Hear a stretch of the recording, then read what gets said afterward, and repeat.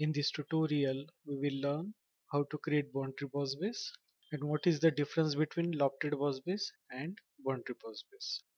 Right now, boundary boss base is not active because there is no object to create boundary boss base. At first, we will need to create some sketches so that it will get active. I will make this top plane on, click on this show. Then I will create two more planes parallel to this top plane. Click on reference geometry, plane, and select this top plane. I will give a gap of 50, enter, and I want quantity to be 2, enter. Okay. On this plane I will create some sketches. I will select this top plane, click on sketch. I will create one rectangle from center. Click on center rectangle, give the center point, give the other point, orbit it, click outside, then select this plane and click on sketch. Then click on this sketch 2 and make it normal 2. Create one more rectangle from center. Okay, orbit it, click outside, select this plane 2, click on sketch, click on sketch 3, normal 2. Create one more rectangle.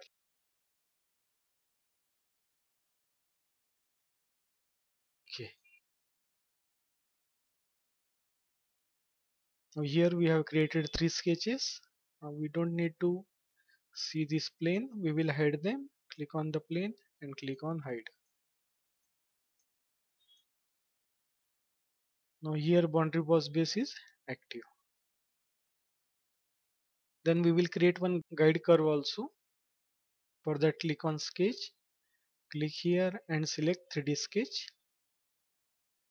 Click on spline, give the first point, second point and third point and press escape.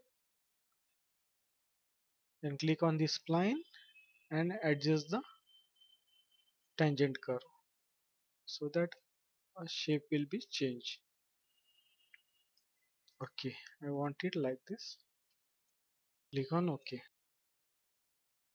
Then I will use this data to create boundary also and to create loft also. Therefore, I will need the copy of this data. I will save it. Suppose I will give it loft, save. Then I will need one more copy for boundary. I will save as it, save as. I will give boundary, save. Then to create boundary boss base, click on boundary boss base. Then here you will have to define curves in direction 1. So in direction 1 I will define this profile. Click on this first profile, second profile and third profile. Now these green dots needs to be in one line. As I click these two profile on this side and this third profile on this side, therefore this green dot shifted on this point.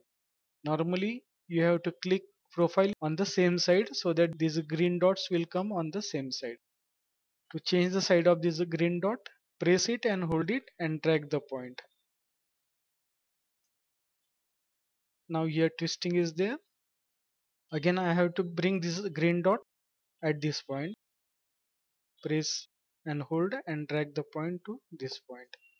Now it is correctly created. And we will click on OK. It is created with boundary boss base. We will open the one with loft name to create the loft. To create loft, click on lofted boss base. Now in boundary boss base, here was written as direction 1. Now here it is written as profile.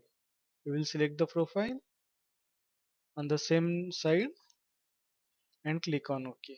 Now if we watch the both results, suppose we will click on window, tile vertically, so that we can watch both the results. We'll set it to isometric view and this one also to the isometric. Now if we see both the results, we can say that both the results are same. There is no difference. That means if you use the boundary with direction 1 and if you use the loft with profiles, the results are same. Then there is a difference in the user interface actually. If I activate this boundary one, now here you can see that here is direction 1 is there, then direction 2 is there, and that's all. Only you have to define these two data. And now if we check for the loft, click here and edit loft. Now in the case of loft, there is profile. That means here is direction 1 and on this side it is profile. Here is direction 2 and on this side it is a guide curve. So both are same. But if we go below, here is one more parameter is there in the loft, that is center line parameter. Now this center line parameter is not available in boundary boss base. That means if you want to create some object using center line path, then you cannot use boundary boss base, you will have to use loft only. So that is a user interface difference. Then suppose we will apply this guide, click on this guide curve and select this guide and click on OK. So this is the result with loft and guide applied. We will again convert it into isometric view and we will apply guide in this boundary also. Click on this edit, just pan it. Now in the case of boundary, actually profiles are defined in direction 1 and guides are defined in direction 2. So we will select this guide as a direction 2 and click on OK. And we will also set here the isometric view. Now if we see here, there is a difference. When we apply the direction 2, the shape generated here is different than the shape generated in the loft. Now why this difference? Basically in the case of loft, profiles are the dominating part when creating the object. But in the case of boundary, profiles plus guide curve is the dominating part. That means guide curve also play its role in creating the object. Whereas in loft, only profiles are majorly considered for creating the object. Therefore this different happens. Therefore you will see that here the shape is generated differently. So if you want such a creative shape, then you must go for this boundary boss base. Then one more difference is there. If we will edit this loft, now in the case of loft, if we click on the start and end constraint, you can define constraint for start and end only. If we select here normal to profile, so it become normal here. Then for the end constraint also we will select normal to profile. That means you can define the end constraint at two ends only. For middle section there is no constraint applicable, but in the case of boundary, constraint is applicable in the center also. If we edit this boundary one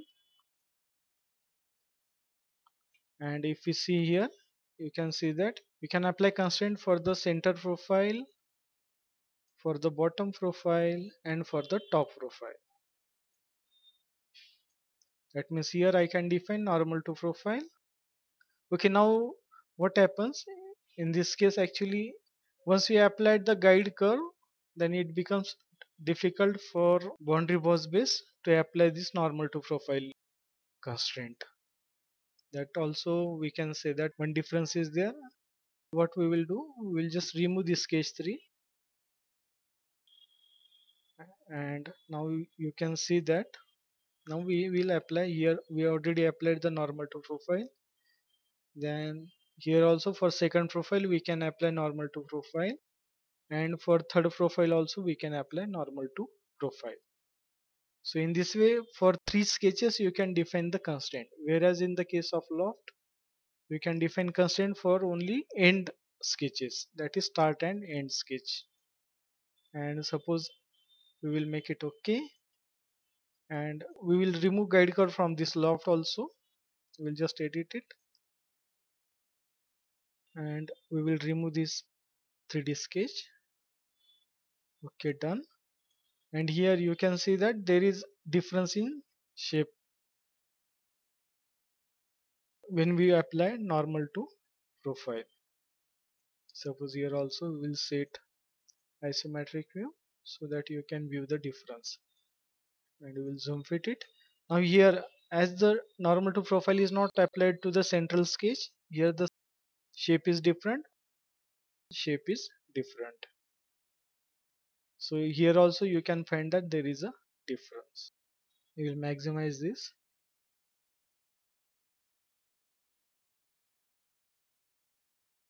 Then from here you can increase the normal values for individual sketch. Suppose I want to make it 2. For sketch 2 I want to make it 0.5, and for sketch 3 I want to make it 2. So as per that you can change the control the shape of the curvature that is created after connecting all the profiles. You can also give the rotation angle here and click on OK. That's all. Thanks for watching. We will stop here.